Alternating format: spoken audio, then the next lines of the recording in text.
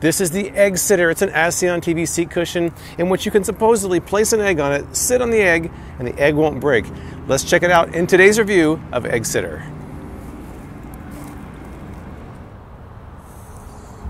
All right, here is the Egg Sitter. I have it sitting on a hard chair. As you can see, it's contoured, it slopes in the center, it's a little higher in the back. The material feels a little different in person than I thought it would based on the advertising. And compared to this Miracle Bamboo cushion, which I've been using for over a year now, this is a harder foam. I've been using this for not quite a week yet, but I will say that it feels cool when you first sit on it. It takes several minutes for it to kind of warm up. Being cool is great if you want it to be cool. If you're freezing, being cool is not a good thing. One thing that's kind of unusual when you sit on this is you feel yourself sit on it and then it slowly compresses afterwards. Let me show you.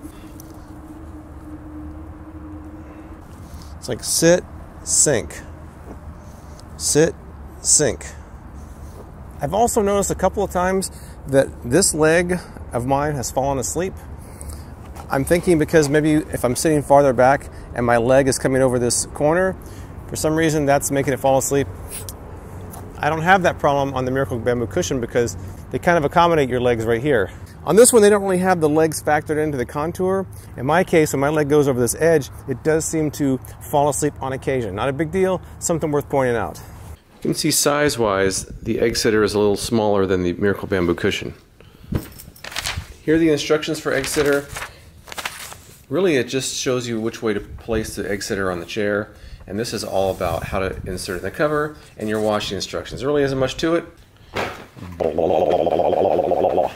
What's this? What is this? So comparing to the purple pillow out of the cover, you can see they are kind of similar in some ways. This has kind of a triangular pattern. This is more of a honeycomb pattern. Obviously much heavier. This is a lot lighter. In the commercial, this seemed a lot more solid to me. I mean, this is kind of collapsing pretty easily. It's a little bit different texture than I expected. Now there's two different egg tests on the Egg Sitter in the commercial. I'm gonna do both of them right now. One is where they put the egg on the Egg Sitter and they push down the glass bowl. And the other test is where they put the egg down and someone sits on it. I'm gonna do both and see how it holds up. All right, so in the commercial, they put the egg there, they push this down. I have a really bad feeling about this already. I mean, come on. I'm not gonna push too fast, I'm gonna go slowly. Oh no, oh, come on. Look at this. Look from above. Oh, come on now. Oh. That's just not good. It's not good. Now I have to go clean this off, and I have a really bad feeling about the egg sitting test. Now, this is named after the test that you can sit on an egg, and it already failed the pre-sitting test.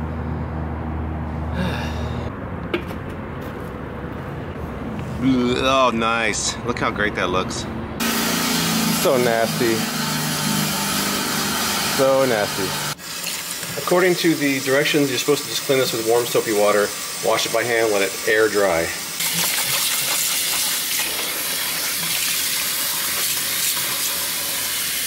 Alright, by the way, these are the Battle Vision glasses that I'm also reviewing at this time, so stay tuned for a Battle Vision review in an upcoming video. But now back to the egg test. The first one failed miserably, so I have a really bad feeling about the one where I'm going to sit on the egg. There's no way it's going to get egg all over my pants.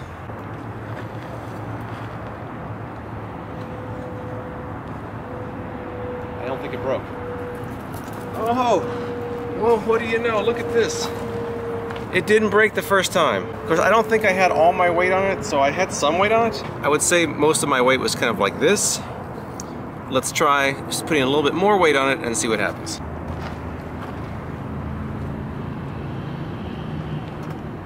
Whoa, hey! Wow, after a completely miserable failed first test, this one actually passed the test, surprisingly. I'm actually completely shocked right now. I could feel that if I had really tried to put more weight on it, it might break, but I didn't try to push too hard. But I did feel it kind of moved downward underneath me. I have a feeling if I kept trying, it would eventually break though. But surprisingly, the egg sitter came through on the egg sitting test. So I'm driving through downtown Las Vegas and I've got my egg sitter down here. As you can see, it's underneath me. I've got it in the sleeve here. I will say that it's a little bit firmer than I expected. Not too firm necessarily, but firmer than I thought it would be. I also wanted to point out that the instructions are very clear that the egg sitter is not really supposed to be left in a hot car in the summertime. They say if the egg sitter gets over 105, to not even move it or sit on it. I guess because it'll get deformed if you do that while it's cooling back down. So it's kind of a bummer that you have to take it out of your car or maybe hide it under the car seat when you're not using it in the summertime, but they're very clear about that in the instructions. So I just had some lunch here at Aces and Ales here in Las Vegas, which has great craft beer, by the way. And I was thinking about the egg sitter, and I wanted to point out that there's another product called the Wonder Gel, which looks a lot like the egg sitter. It's about 60 bucks on Amazon. It's got really high reviews. I think it has about a 4-star rating with maybe 1,000 reviews, so it's pretty good. But I'm not sure if the egg sitter has been rebranded from the Wonder Gel or if it just happens to look a lot like it. But it's worth pointing out, if you don't want to get the egg sitter, that might be something for you to consider as well. So here's the egg sitter in my car. As I was saying, it looks like it's about 3 inches thick. So it does lift me up a little bit more than I'm used to, which is fine. And as you see, the underside, there seems to be these little grips that hold it in place. It doesn't slide around too much. So here we go. This is going to be the egg test, part 2, a little bit more aggressive than the first time. Here we go.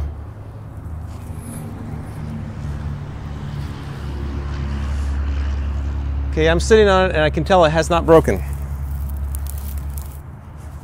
Wow. That's crazy. Come on now.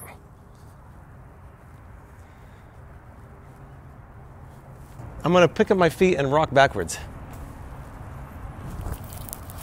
I'm going to try sitting down more aggressively. I have to admit, it's going through my test. I was really trying to break this, and it's not breaking. I put all my weight on it. I sat down on it quickly. It still held up.